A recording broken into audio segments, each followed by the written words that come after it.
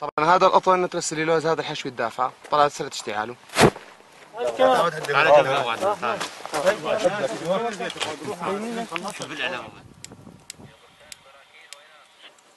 ما بقى يشتغل.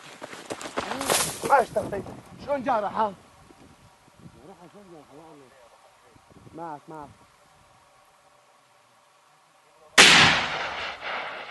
ممتاز. لحظة خلي بيضرب الثاني. هات مشرط بسرعة المشرط. ما اشتغلت معك؟ المشرط.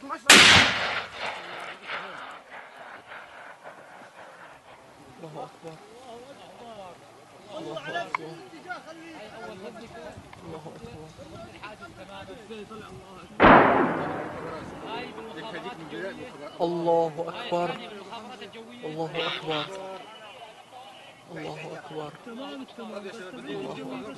معركة غارة الله 13/2013.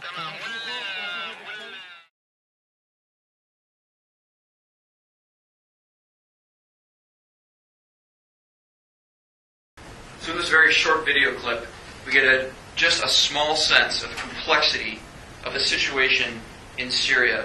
And not just complexity in the idea that there's multiple actors that are involved in the situation, but complexity in the sense that not only are there actors, but there's systems within which those actors operate. And then those systems integrate with each other in ways that we can often see and not see. In that situation, we saw how there were Syrian rebels that are engaging with other Syrian rebels in different groups, with different ideologies. And at the same time, they're using things like technologies like gun cotton, which is technology that had been around since the late 1800s, but has been out of use for the most part.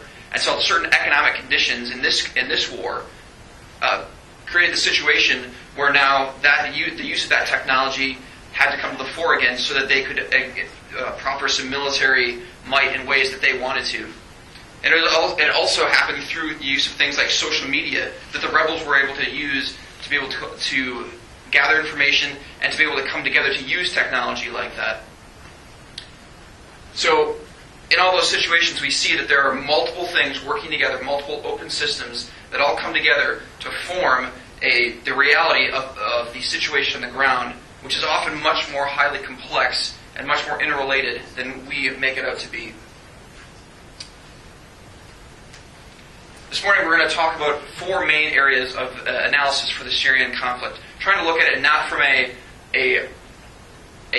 binary perspective of having either a regime and the opposition, but looking at it more of a complex causality. We'll look at some systems that are at play, an overview of those systems. Then we'll start talking about some causal stories, looking at things like ideology, things like institutional causes, psychological causes, and structural causes. Then we'll look at how those different systems integrate to be able to form the reality of what's going on the ground. Not by as we look at it, we're not going to reduce the complexity to the point where we can't say what's really going on, but we're going to try to look at the complex situation and try to come up with theories and come up with frameworks of how to be able to understand and integrate with the complexity of that environment. And then we're going to go back and look at some experimental action where we potentially, as strategists, could have in the past intervened in ways that would have been meaningful given the complexity of the situation. So when we look at the Syrian civil war, this is a way that a lot of policymakers have typically looked at it. We have the Assad regime and we have the opposition. And in between them, we have a master cleavage, a conflict that's going on between them. And we often reduce the conflict or often reduce the situation into this master cleavage. But we start to realize soon that as we do that, if we reduce it just to that master cleavage, we start to lose some of the interior elements within that. We lose things like the multiple actors that are within the Assad regime. We lose the multiple actors that are as part of the opposition, the Free Syrian Army, the Al-Nusra Front, the Islamic Front, the IRGC. And then as we start to realize that they are not only just individual actors within those two master groups, but then there's also other systems, other open systems that are at play that each of these individual actors interact with. And realize that even this is pretty reductionist in the fact that there's a lot of relationships that we're not picturing here.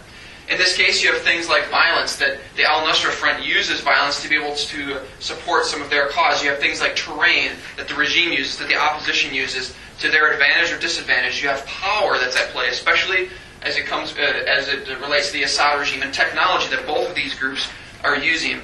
And ideas like social media, which we need to consider all these different facets because they all relate to each other.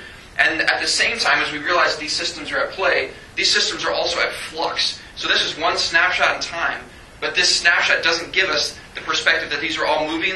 They're all variations on their influence between each one of these groups.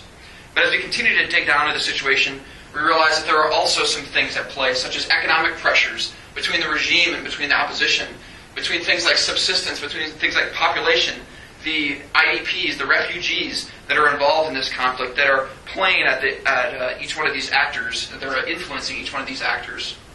And then we start to think of things like, well, it's not just structural what's going on. There are some ideational causes behind this conflict as well. There are spiritual ideations, whether it's Shia or Sunni Islam, Alawites, extremism that's going to influence each one of these groups, whether it's the Assad regime or the opposition. And it's also things like political ideation, whether it's the non-Ba'athist opposition or the Ba'athist Assad regime, and the fact that they're influenced by other things, such as socialism and free markets and the Arab Spring. And so as we try to come up with causality for this conflict, and we try to understand how can we influence this conflict, we start to see that if we try to just target one of these areas, like just targeting one group, or just targeting one aspect, such as the Shia Islam, we start to realize that our action upon just one of these groups is going to potentially have a myriad of other effects that we don't realize within all these other systems. And as we continue to complicate the situation, we realize that there are external actors that have a very powerful influence on what's going on. Things like the U.S., the UN, Israel, the UAE, Turkey, and especially with the Assad regime, we have actors like Russia and Iran who are going to be influencing the decisions that these groups are making and are going to be providing pressure that really does complicate the situation as we try to decide how we're going to act. And then even within this now, within this complicated system, we realize that there are other ideologies and there are other psychological causes at play. There are things like rebel spoilers. So as we try to generate a coalition within the rebels, or as the rebels try to generate a coalition and try to come up with something like a negotiated settlement, we realize that there are certain rebel groups that actually don't want a negotiated settlement. They would like for the conflict to continue because their ends, their goals are different than the rest of the opposition. We have differences in the ability to enforce agreements between the opposition and the Assad regime. And so as we put all these different systems together and realize, again, that they're in flux, we start to realize that it is extremely difficult for us to say that we're going to take one action and it's going to have this effect. And so without reducing the complexity of this system, what we're going to do this morning is we're going to talk about how we can understand the complexity of this system and then how we can potentially take action in a meaningful way that doesn't reduce that complexity. Stoney. I got it.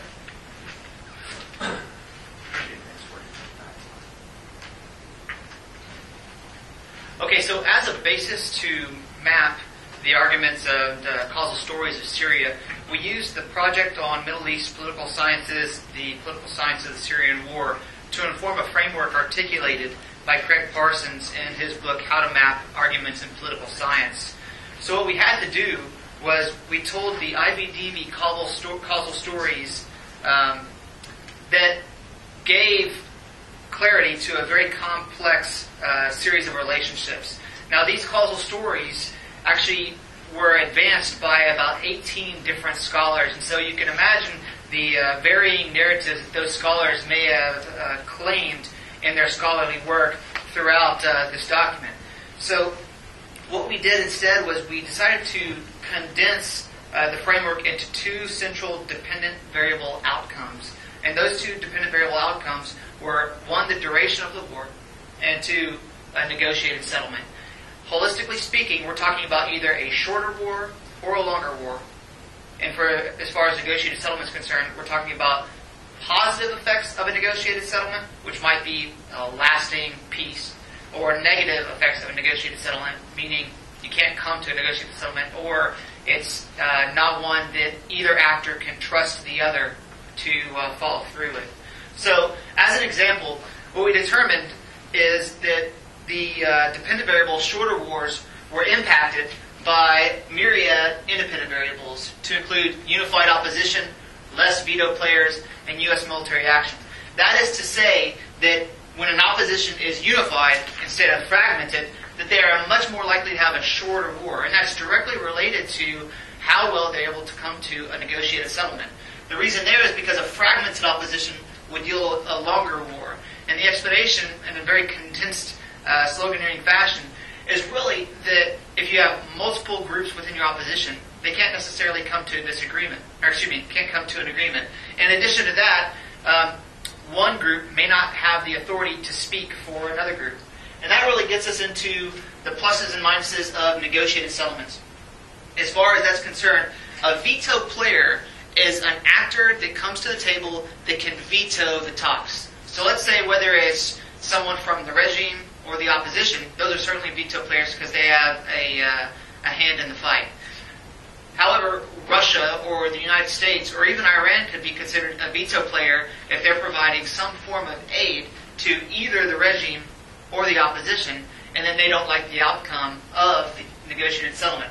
So if you have more veto players, that is actually detrimental to a negotiated settlement. I know it's got it twisted here, but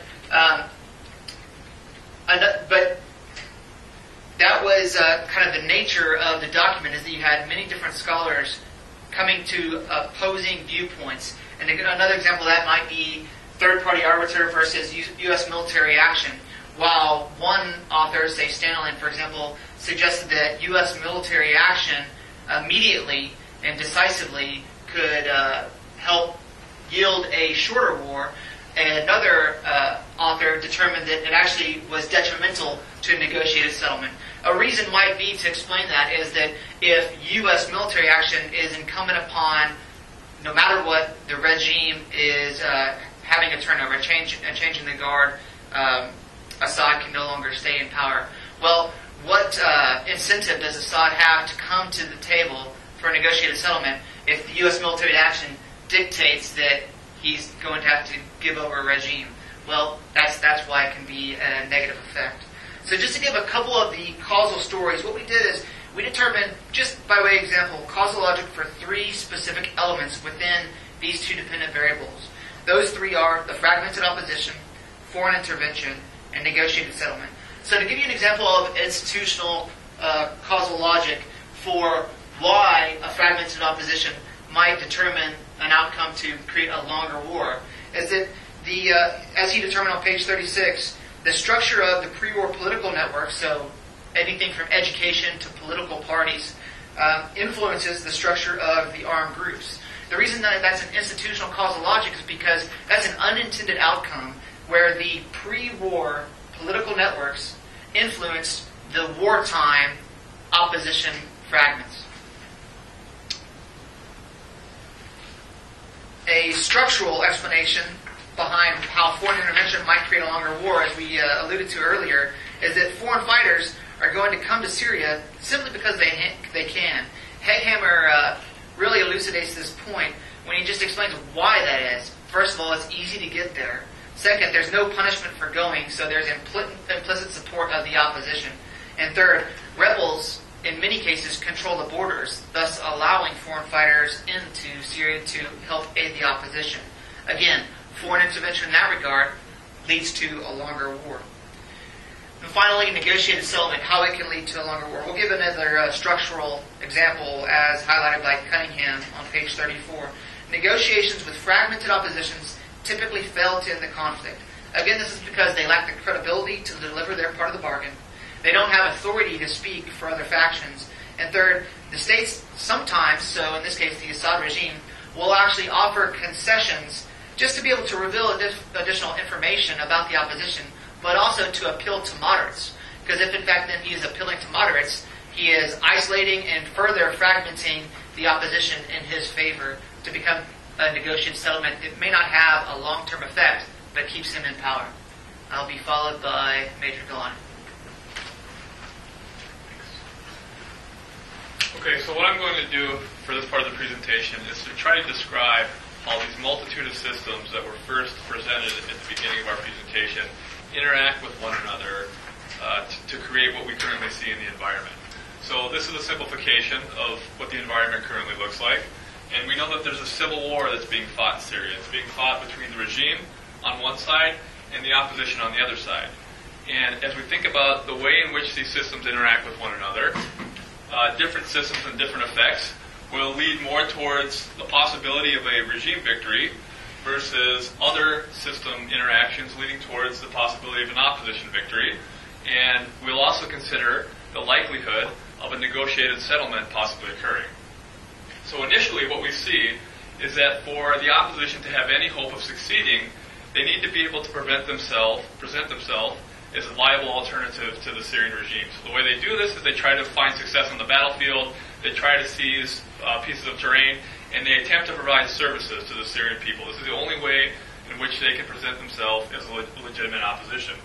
So they attempt to do this. Immediately, though, what we see in the system is feedback occurring. And this feedback that we see is negative feedback in the sense that when the system moves in one direction, there's a countervailing force that pushes back in the other direction. So in this case, as the opposition seeks to provide services and stability to the people, the regime counters this by doing things such as aerial bombardment, by denying humanitarian assistance in certain portions of Syria, by striking or cordoning off villages and not letting people in or out. So they do this, and this is all in an attempt to undermine the opposition to show that they really can't be presented as a viable alternative to the regime. So they do this, and we immediately see this feedback occurring. Now, one of the authors that we study, Kalibas, has done research to show that these type of attacks that the regime is using to respond to the opposition, things like aerial bombardment, is more likely to lead to success for the opposition, because as the civilians on the ground see these types of things occurring, many of them become casualties as a result of this indiscriminate attack. They tend to lean more towards the opposition, so that possibly could favor the opposition. Additionally, what we see as a result of this is that now the opposition is going to increase their attacks on the regime, because now they've been undermined by these regime attacks, so they're going to once again increase their actions toward the regime. So this is a continual cycle that we see occurring. And it can be argued, if we consider the nature of the fighting in Syria right now, that possibly this looks more like a conventional war than an irregular war. And the justification for that is that we see a lot of the fighting happening in urban areas. We see a lot of the fighting occurring in pitched-type battles where we know where the opposition is, we know where the regime is. If we look at Syria, we know there's certain parts of the country that are held by either the opposition or the regime. And as a result of this, it can be claimed to be more similar to conventional fighting, unlike an irregular type of war where you have a lot of fighting in jungle terrain, mountainous terrain. You don't really know who's in charge or who's in control of certain areas. So we see that occurring. And if this in fact is true, what some of the research that we've studied has shown is that this type of fighting is more likely to lead to a shorter war, and it's going to be much more intense than a regular war, and much less likely to end in regime victory. So once again, we see forces pushing the tide towards the opposition. But of course, this is only a very small portion of the environment, because when we talk about the opposition, we should then ask ourselves, well, who exactly is the opposition? And from what we understand, the opposition is consisted of a multitude of different groups that interact with one another. They're not united very well, they're very disparate, and they don't really coordinate in conjunction with one another. And Paul Staniland refers to this type of organization as a parochial organization.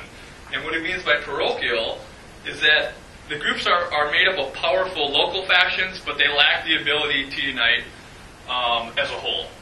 And as a result of this, we see a number of what we call spoilers, which act as energetic remainders within this system, that are pushing the system in different ways than the system as a whole is trying to go.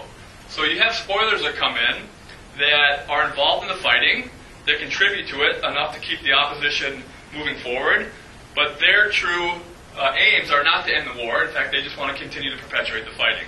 So spoilers makes it very difficult for the opposition to unite together. So the question then remains, what is the likelihood that we see the opposition forces self-organizing? And when we think of self-organization, what we're referring to is the possibility for order to emerge within the system in the absence of some designated leader, which they currently do not have. So it seems very unlikely that we'll see self-organization in the sense that the opposition will unite together because of the parochial structure in which the opposition is designed around. Now, again, there are still other elements that we need to consider. So, in this case, we have a multitude of external actors that have certain stakes in the fighting in Syria, and they become involved to different degrees to try to affect the outcome of the fighting. Now, the external support to the opposition, from the research that we've studied, tells us that because the opposition is not very united, all the external support, in terms of resources, manpower, etc., information that comes in, is not coming through one central point. In fact, it's going to individual fragments within the opposition. And the difficulty this presents for the opposition is that because the support is coming in to different portions of the opposition, they're unable to use these resources efficiently, and they're unable to coordinate amongst one another. And as a result, each of these individual fragments within the opposition now becomes more responsive to the external actors who have their own interests and preferences than they do to the opposition as a whole. So the external support here makes it very difficult. On the other hand, the regime has external support as well, and they have an advantage in the sense that all their external support is being funneled in through one particular point. This allows the regime to be much more efficient in its use of external resources because really there's just one body that's governing the use of those resources. So we see an advantage towards the regime in that sense. Overall, though, it's unlikely for external support to really make a difference in this war. In fact, there's enough external support to keep the war raging. There's enough external support on the side of the opposition to allow them to continue fighting, but not enough for that to decisively tip the scale.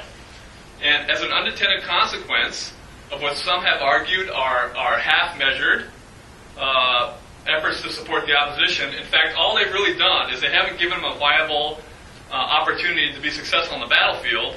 What they really have done is prolong the fighting in such a way to where now there's a much greater probability of extremist organizations infiltrating the opposition, and it will lead to a rise in extremism.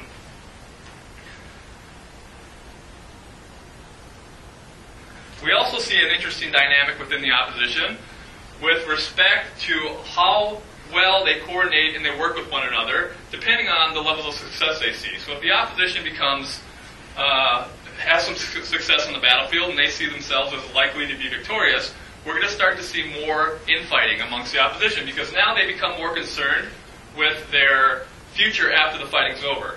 Versus times where the regime is very dominant, now the opposition is just fighting to survive, and as a result, they're willing to work closer together in order to achieve their aims. So the final thing that we're going to consider with respect to all these systems interacting is whether or not there's a possibility for a negotiated settlement to occur. And the first thing that we should question is it even possible that there is a negotiated settlement that both sides will agree upon? And we'll argue yes, there is, because even if you're Assad and you may give up a little bit of power, that could possibly be desirable versus the chance of having to go to war and the very costly act of fighting a war. So it is possible that there is a negotiated settlement that Assad would agree to, and the same with the opposition. The problem that we see, though, is that there's this commitment problem that occurs on both the side of the regime and the opposition that is very likely to prevent a negotiated settlement from ever occurring. So the explanation of the commitment problem is that if you are Assad, and perhaps there's a negotiated settlement that you would agree to, there's only a couple people that are at the negotiating table with you, and you understand that this opposition is very fragmented. So there's really no way that you can believe that whoever's representing the opposition at the negotiation is actually speaking on behalf of the entire opposition. So even if they make some sort of agreement or concessions, there's no reason to believe that the entire opposition is going to abide by that. On the other hand, if you're the opposition and Assad decides to make some concessions towards you, you know that as soon as you disarm and as soon as the fighters disband, there's really no incentive anymore for Assad to keep his promises. So it's very likely that he'll renege on any agreement that he's already made, and as a result, the opposition will not wish for anything less than a complete regime changeover. Furthermore, we have all these external actors that we're considering. And these external actors act as veto players. And they're veto players because even if the regime and the opposition want to come to some agreement, they all have their own preferences and their own interests and their own stakes here. So they can essentially veto the negotiation by taking some sort of action that just prolongs the conflict. So this, again, makes it much more difficult for a negotiation settlement to occur. Again, these are energetic mangers, as we call them, working within the system that's pushing the system in different directions from the way it's moving as a whole. So as a result, we see we have a multitude of systems interacting. We have a very highly fragmented opposition. We have the presence of spoilers, the presence of veto players, all these foreign actors that are intervening just enough to keep the conflict raging, but not enough to decisively end the war. So as a result, we see the current stalemate that exists.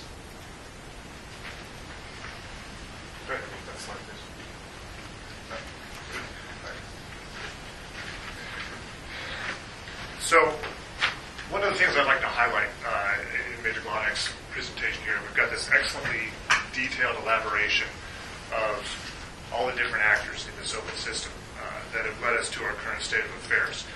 But each of these actors is operating on its own tier of what Connolly refers to as chronotime. And if we look back through the recent history of Syria, of the region, of our involvement in the region, and of all these other actors that are involved in the region, we have to consider that over a period of time, some actors have disappeared, other actors have emerged, and each of these actors took a different path to reach this current state. This is important for informing how we think about experimental action, both currently and down the past timeline of our involvement in the region.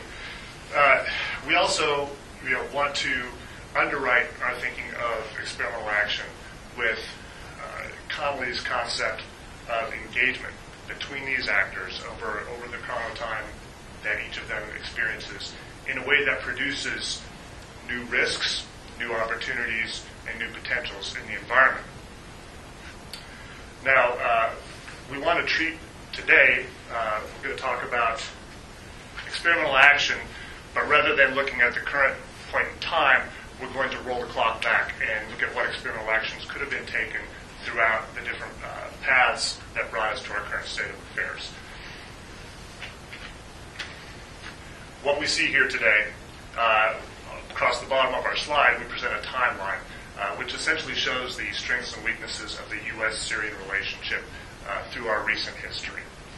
Now, part of our thinking is based on the contingency of the current environment, that what has emerged could have been otherwise, and what will emerge tomorrow may not necessarily be easily predictable. What we do know is that throughout our history with Syria, we have had periods of strength, of strong diplomatic ties, intergovernmental ties, and we've had absences.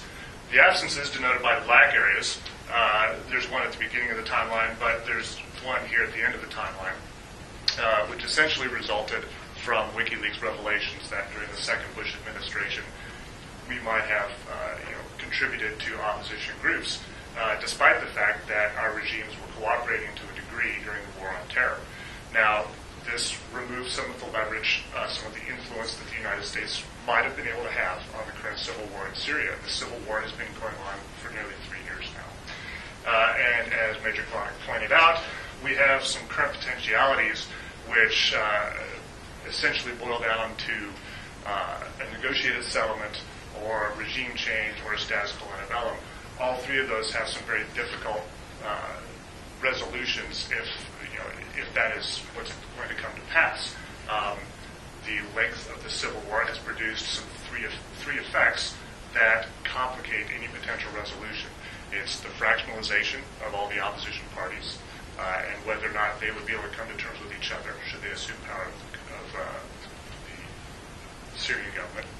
It's Assad's authoritarian consolidation, which has enabled him to maintain his position of power and control over a significant part of the population of the nation.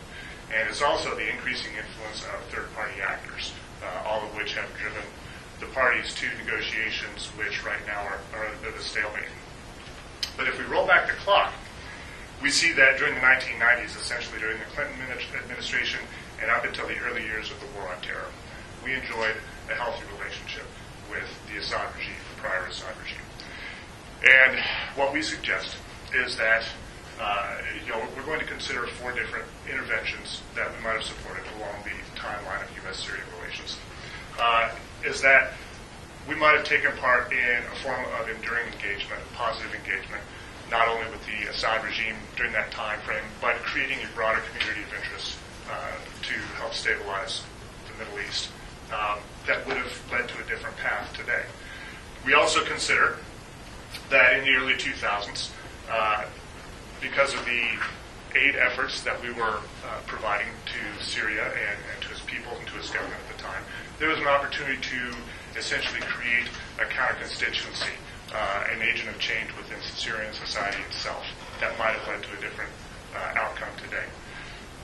When we consider the onset of the Arab Spring, as it spread across North Africa and into Southwest Asia, there was another opportunity for constructive engagement or for an experimental action in which we could have helped to support nonviolent change rather than the civil war that has emerged since.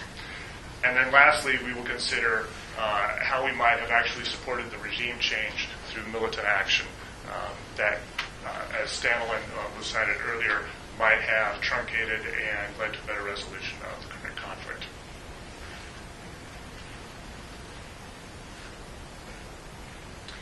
So if we go back to the early days of the 1990s, conditions were ripe for an ever-growing U.S.-Syrian positive relationship.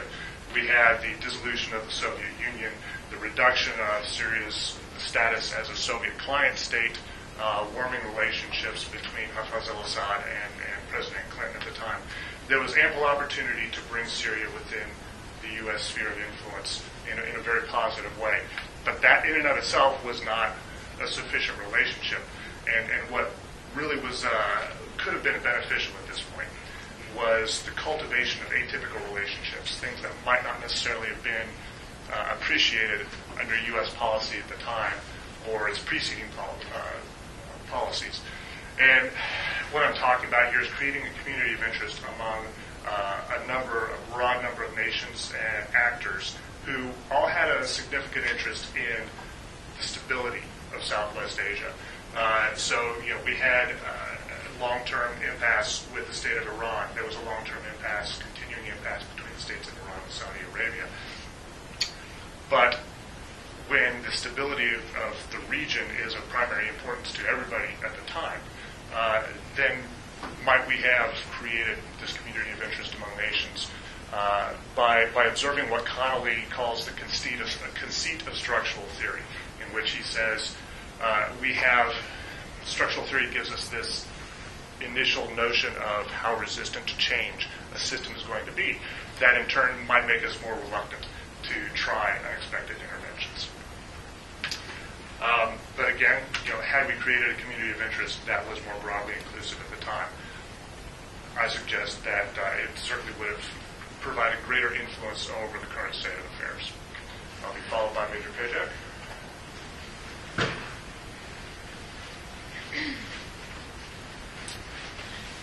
Okay, so for the first intervention, we're going to address the causal claim of fragmentation. So all of the theorists said that fragmentation is going to contribute to a longer conflict, and it's a positive mechanism. The more fragmentation you have, the longer the conflict. The longer the conflict, the more fragmentation occurs. So the intervention is a socio-political collective action. So what you do is during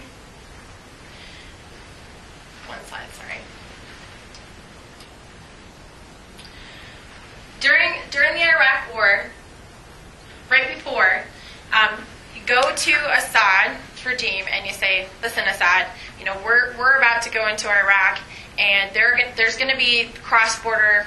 There's going to be groups that are going to try to go into your country. They're going to try to manipulate your country. They're going to try to use your country. And this is the point, after we've already developed those long-term relationships and kept those lines of communication open, as Steve talked about earlier, we go in and we say, we want to help you make sure that your society, the whole of the country, can build up that resiliency to reduce that interference from all of those other actors that are going to happen when that instability occurs in Iraq as we go to war. And appeal to Assad to allow us to come in, which would be really international organizations, not just the U.S. But what those are there's lots of organizations that work on civil society organization and technical advisors to the government that support them on how do you become a more tolerant and inclusive government that allows for political action in those groups that you're already kind of marginalizing. Because historically, you like to look at Syria and say, okay, there's a lot of fragmentation that's going on and it's accelerating, which is true, but the country was already highly fragmented before, which is why you see a lot of the heavy-handedness that you've seen in the Assad regime prior to that.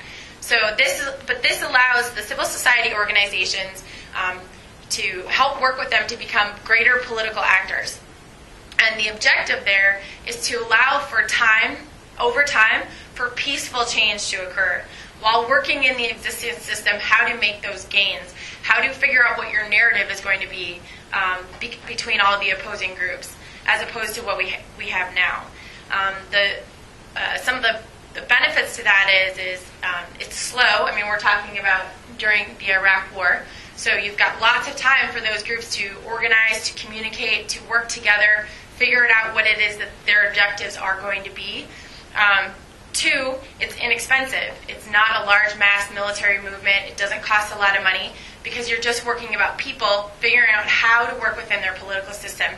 And then three, it allows for their own self-structuring. So it's not we want you to act in this way. We want you to push forward these political objectives or policies. It allows for them to figure out how they want to self-organize, what power structures they want to see exist, what institutions, and what ideas.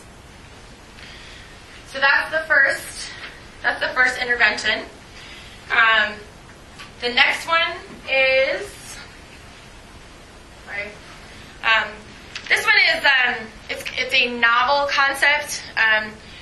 The causal claim that we're trying to address here is the issue of commitment.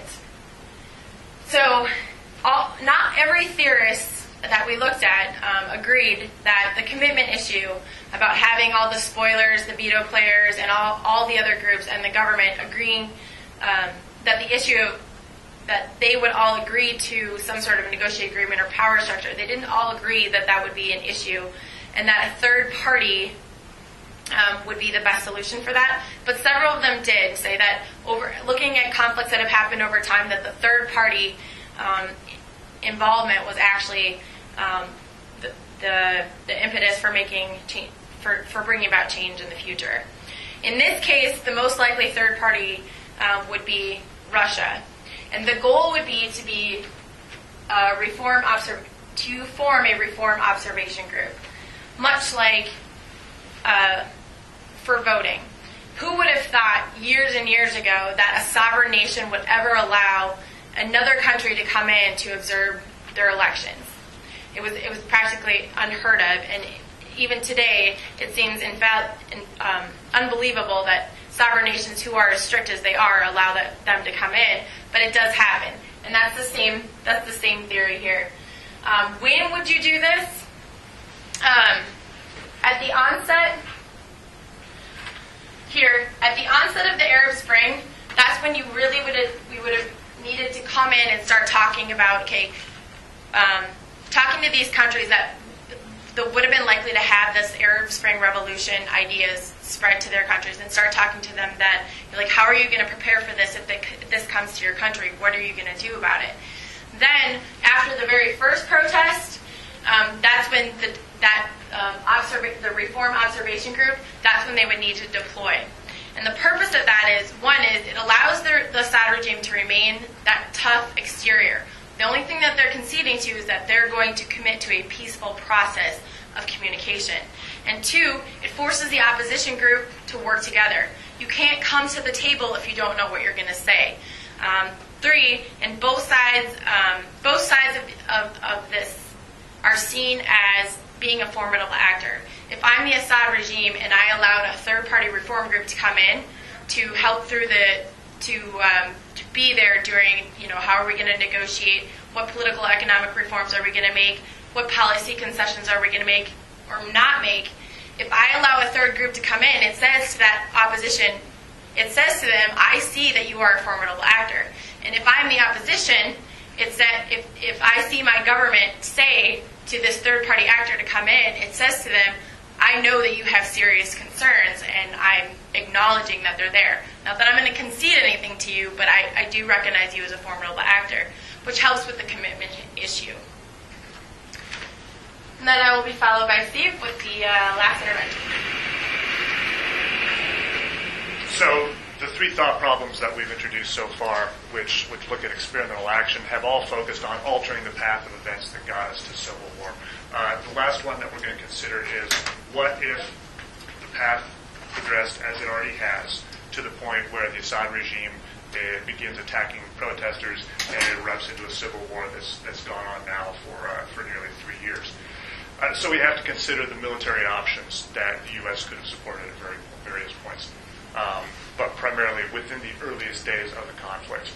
So we've reached a point where the Assad regime is conducting violent reprisals and attacks against its own population in response to the protests that have arisen from the Arab Spring. One of the options that should be considered would be surgical strikes or airstrikes that are born of the doctrine of right to protect. In other words, the regime of Assad is no longer exercising its obligation to its own people. And so we therefore would go in and execute activities designed to protect the population of Syria from its own government. Not necessarily oriented on regime change. And what we saw is when this policy was debated in the U.S. government last year, it was seen as a feeble, ineffective approach to the problems of the time. That was 2013. It would be interesting to see what effects that would have had on Assad regime action in 2011 when they began the activity. Another approach is more focused on regime change options. That was a stated policy of our government at one point, and there were activities well before that which suggest that we might have had interest in regime change for some time. What's important here is some notions that our authors on Syria have identified, and Stan Lanigan was cited earlier, about the necessity to progress opposition groups to the capability for conventional war, in other words, war on parity with the regime, in order to bring about a rapid conclusion that is favorable to the opposition group. And this really would have required a lengthy preparation of partner forces and of populations by various U.S. government efforts. In other words, partner forces would have had to be ready to move from the initial stages of insurgency to a more open fight with full support by external forces in the earliest days of the war, in order for it not to have gotten to the stage where it is now. Now, this would have had three important effects, and I mentioned them earlier. First of all, it would have reduced the fractionalization of the opposition force, which has progressed over the timeline of this war. There would have been fewer players on the opposition side, which might have led to more enduring stability potential after conflict.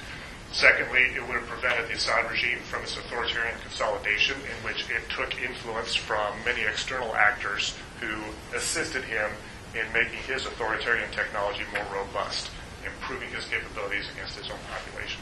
Third, it would have removed some of the external players, such as Russia, from exerting stronger influence over the situation, not necessarily in alignment with U.S. objectives, as they've done over the last year. So, in conclusion, again, these were just four thought problems where we might have acted against this system or influenced this system over a period of time that would have altered the path, which has brought us to where we are today, which is somewhat of an impasse. At this time, I'm going to open it up for the rest of the group to offer any concluding remarks or comments you have. We covered it all? We did. Okay. John, thanks for helping us out today.